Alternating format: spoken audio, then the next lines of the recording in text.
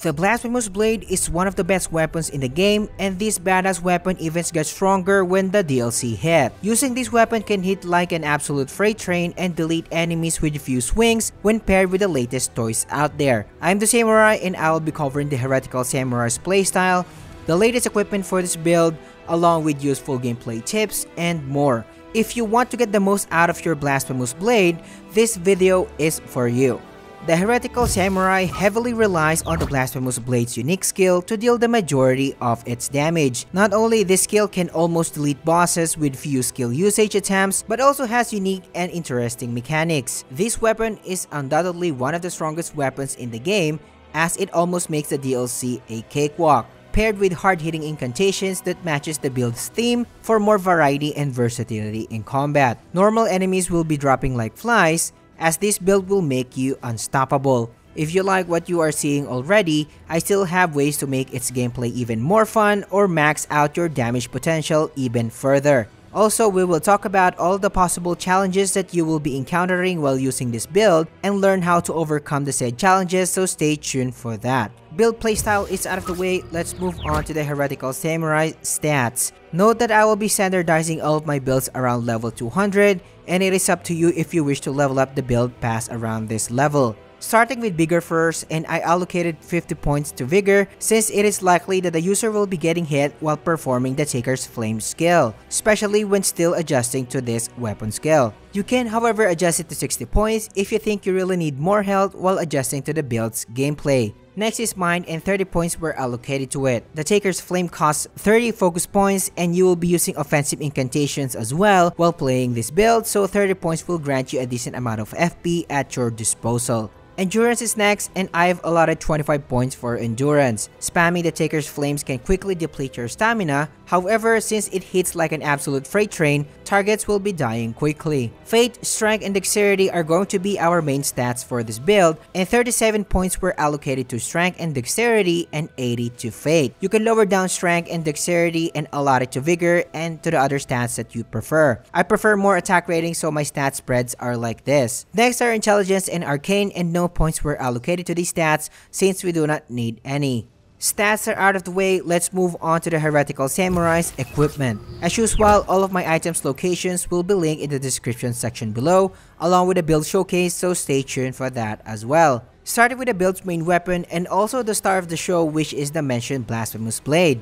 This sword requires 22 strength, 15 dexterity, and 21 fate to wield it properly, and has both a C rating for strength and dexterity while having B for fate. Moving on to its skill, and the thing that makes this build god tier is the Taker's Flame, a fire-based weapon skill that has an insane damage multiplier and disgusting range. Not only does it hit like an absolute freight train, but this skill will also let the user regain health when damaging enemies, which is totally nuts. Pressing L2 will let the user lift the sword in the air and fire off an exploding fire tremors that spits out lava in the process in a straight line manner. A user-friendly skill that can be effective in both single and multiple targets. Moving on to the build's secondary weapon, and I am using the Giant Seal for us to access our key buffs for this build and boost our Giantsflame's incantations later on. Weapons are out of the way, let's move on to spells. The first on the list is Flame Grant Me Strength Incantation for an additional 20% physical damage attack boost and stamina recovery buff. The second buff on the list is of course our staple Golden Vow. This buff increases overall damage by 15% and adds 10% damage negation, which is very helpful for this build. There is no question that the Blasphemous Blade can take out anything in the game, however, we all know that spamming this skill over and over may bore us over time, so I decided to add a little more spice to its gameplay by adding offensive incantations for variety and versatility purposes. I suggest slotting in Giantsflame's Take D for range attack purposes.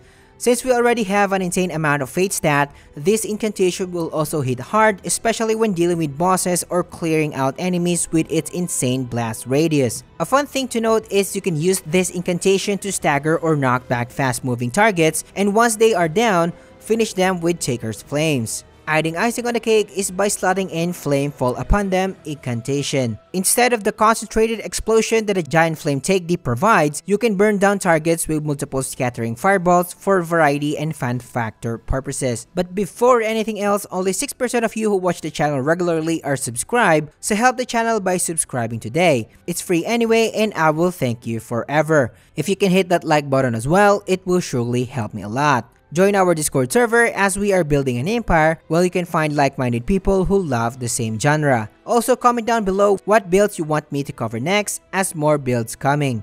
Now back into the video. Spells are out of the way, moving on to my suggested talismans for this build. The first talisman on the list is our staple Shard of Alexander. This provides a 15% skill damage increase, especially when performing the Taker's Flame skill. Since we are dealing with fire damage in this build, I suggest slotting in Fire Scorpion Charm. Its 12% additional fire damage bonus will bolster our overall damage across the board, but the caveat is it will increase your physical damage taken by 10%. The next talisman on the list is the Talisman of the Dread. This talisman increases magma damage by 14%, and the Blasphemous Blade Taker's Flame skill is counted as a magma damage source, making it even more insane. To counter the Fire Scorpion Charm's negative effect, I suggest slotting in Dragon Crest Great Shield for an additional 20% physical damage negation. It will increase your overall survivability, especially when you are not used to the build's playstyle. The first slot is kinda flexible, and once you get used to the build's playstyle and don't get hit often, you can change the Dragon Crest Great Shield to Carian Filigreed Crest, especially if you find yourself using the incantations more often. Moving on to the Great Runes, and I suggest using Godrick's Great Rune for the +5 stats across the board. These additional stats can give us more survivability and more damage. Now that the main equipment is out of the way, let's move on to the Heretical Samurai's armor set. I am wearing Briar Set pieces while retaining the Land of Reed's helm to preserve the build's identity. Not to mention, it really looks cool and matches the theme pretty well. If you want to optimize damage even further,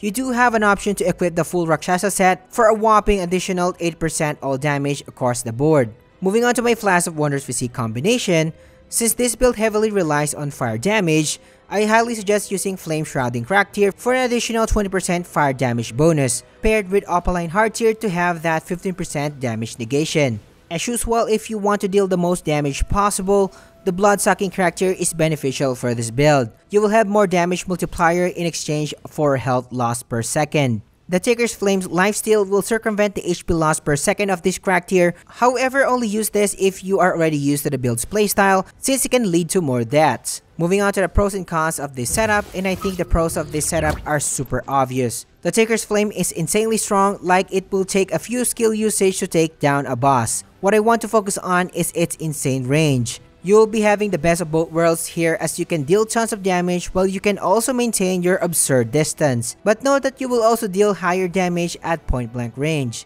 Also, the lifesteal mechanic of this build is beneficial for beginners as it can be a damage or health loss mitigation mechanic where the user will regain a considerable amount of health when damaging enemies in the process. Just in case you mistimed this skill and got hit by a boss, you will regain the health loss in no time. Another thing is, by just holding the Blasphemous Blade, every time you kill enemies with your incantations, this setup will also regain a little bit of health, which is a good bonus. The gameplay of this build is pretty straightforward as well. Before or when the battle starts, what I usually do is cast Golden Vow and Flame Grant Me Strength and pop my Flash of Wondrous Physic to gain the additional buffs. Then I will try my best to deal the best damage possible during this burst opener since all of your buffs are active. You will be dealing tons of damage in the process. The positives of this setup are pretty obvious, but this setup has its own negatives as well, just like any other build. Although I find the Taker's Flame animation takes a fair amount of time before going off, it still takes time and the user will be locked to its animation,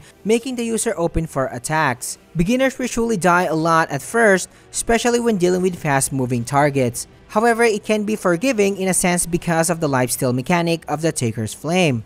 Another con that I can think of is the Taker's Flame can hit flying enemies. However, we can easily disregard this since we already have our incantations to deal with the said enemy types.